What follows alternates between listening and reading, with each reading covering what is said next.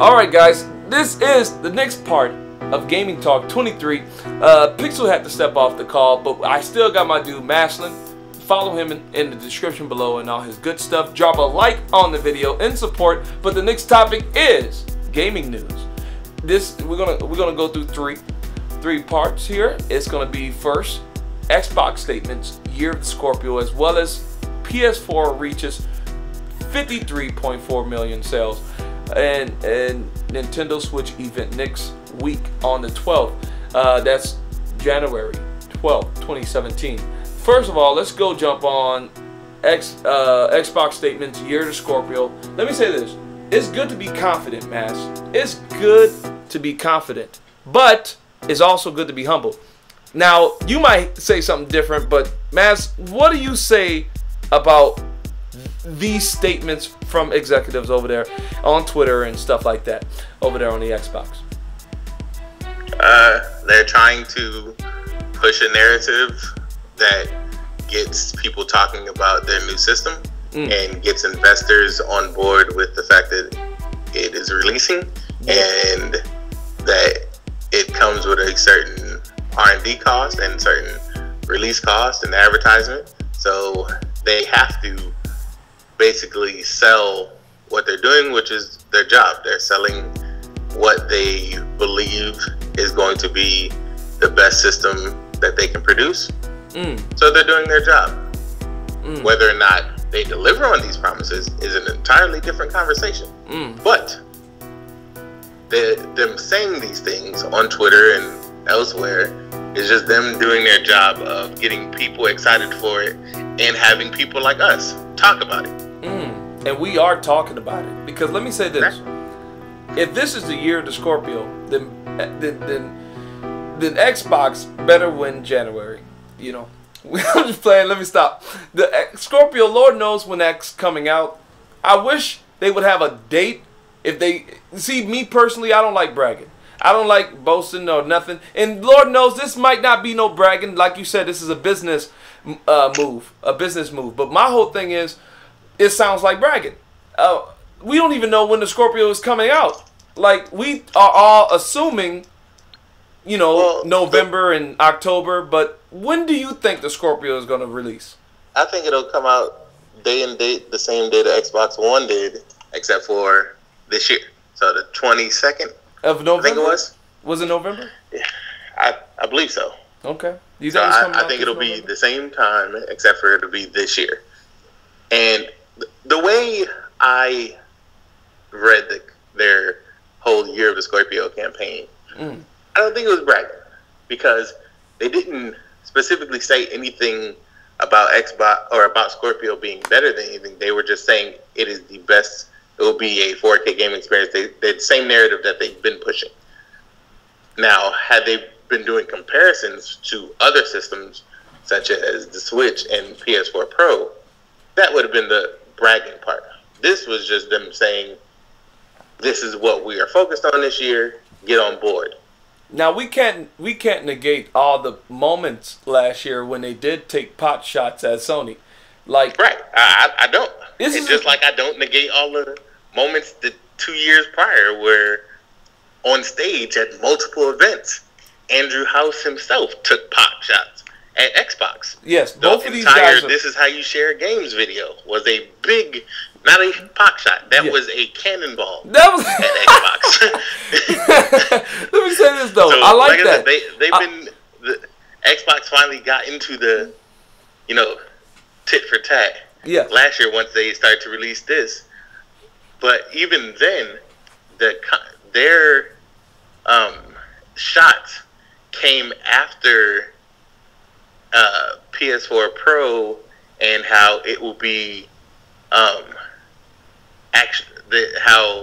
did he put it, that it will be the actual 4K or 4K capable gaming console on the market this holiday season. Yes. They said that about PS4 Pro, and then Xbox came back with the whole, we have a Blu-ray drive and we subsequently have the most powerful console ever coming out, after PlayStation said the PS4 Pro is the most powerful gaming console ever, in the It world. was just they're going back and forth with They're the going same, back and forth. Now, I did it. I'm going to do it better. I'm going to do it better. I'm going to do it better. I'm going to do it now better. let me say this. Let me say this. I'm not it's childish. But I'm not trying to say PlayStation has not popped shots or popped off shots at Microsoft. I'm just talking about the here and the now, about this whole year, the Scorpio campaign. My whole thing is, like I told you, I don't like bragging. That's what I'm saying. The campaign, I don't think, is a direct shot yet.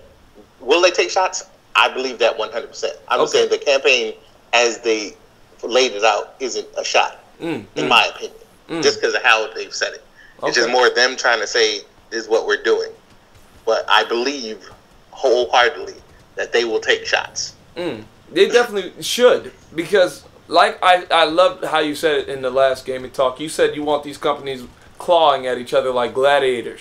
Because at the end of the day, the consumer, the people throwing this money at them, we get the benefits of them fighting for us, you know? And like, so at the end of the day, I am the only person that I care about in this scenario. Yeah. I have both stock in Sony and Microsoft. I own stock. I'm a shareholder in both companies. So, yes, I want them both to succeed because that makes me money. That's right. However, I still, as a consumer, have to buy stuff. So, I want them fighting, which will lead to them making better stuff for me as a consumer, which will lead to more consumers buying stuff, which will lead to me getting more money as a shareholder. Oh, well, it's all a synergistic cycle. It's a circle. Make it happen. I'm done. Well, look. If you guys want to get on Mastalin level, make sure you tweet him out. Oh, yeah. That's cool. I got tips for days. I got y'all. First of all, make a YouTube video about this crap, saying, "Hey, this is how you bank on Microsoft and Sony." That should be the title. Anyway, what we're gonna move on to over the whole Xbox Year of the Scorpio segment, or at least part, would be the PS4 sales reaching 53.4 million. But before we move on to that, guys in the comment section, right in there, how do you feel about Microsoft stating this is the year of the Scorpio? Are you guys excited? Let me say this. Scorpio is coming out this year sometime. I predicted it's going to be revealed at E3, and before E3, we're going to get the name. But anyway, that's neither here or there. That is in the last GamIN Talk. Check that there. But going to 53.4 million PS4 sales. Now, this is including, all right, bundles, I'm talking about Uncharted bundles. I think Amazon had a listing and had PS4 Slim, out of all the PS4s, the Slim being on top. At how much? It was $250, was it? It was $250 with Uncharted 4. And let me say this: that's how you sell a console. Just like when Xbox did it with Halo. They did it with Halo 5 and 4. Not 4. Well, 5. Let's say 5. They did it with 5. You know? Like, that's how you sell a console. You put your biggest exclusive on the cheapest way to get your system. And, like, that proved to do Sony well, because that contributed to it by 6.4 million. Because this is what people don't understand, especially when they go through all these very odd, I'll call them, comments that I see in a lot of these forums about people talking about how Xbox is quote-unquote giving away systems because they bundle it with a game or 2 games. I'm confused as to how you as a consumer is complaining about getting more stuff for less money. That is very weird to me. No, you could say it. Both consoles are doing it, and that is how you sell to the consumer. Because as soon as I sell you a system, even if I gave you a game that didn't cost me anything to produce, because I gave you a digital game, so it didn't cost me anything to do. I just had to give you a code. So hold on, wait. I never bought this bundle. You telling me Uncharted 4 was a digital copy? I think so. I think they haven't released a physical copy inside a box on either platform this generation. Now, they did it with VR, the demo. No. Yeah, PSVR had VR, a demo, a physical disc. That was a whole different peripheral type thing. But I think the bundles are all digital codes, as far as I know. As far as you know? I'm going to go check that out. But I could be wrong, but I believe they're digital codes. So those being digital codes, it didn't cost me anything. And even if it was a physical thing, you got to think. You pay $350. Let's say we'll leave it as around $350 for a PlayStation 4 with Uncharted 4. Me giving you this $60 game now locked you into my platform. So now you buy the multi-plats on my platform, you buy my platform exclusives, you buy more games because I gave you one game and your system.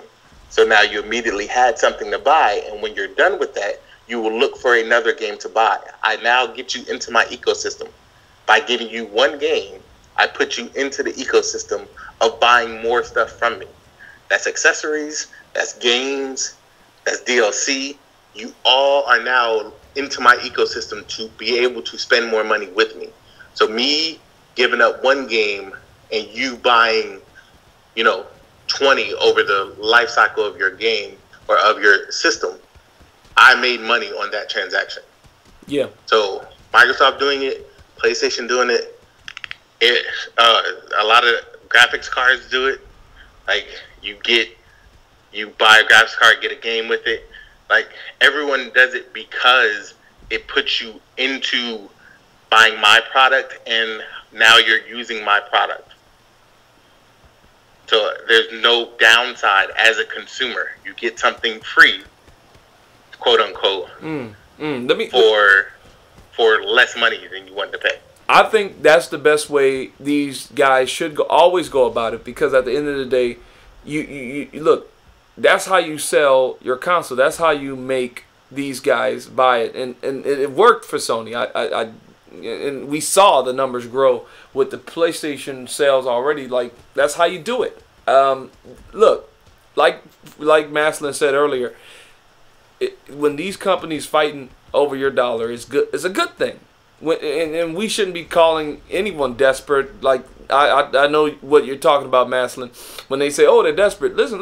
They're just trying to do the business side of things, and that's a good thing for us because they're trying to fight for your money. Instead of saying they're desperate, say thank you, you ungrateful sons of. I'm just playing.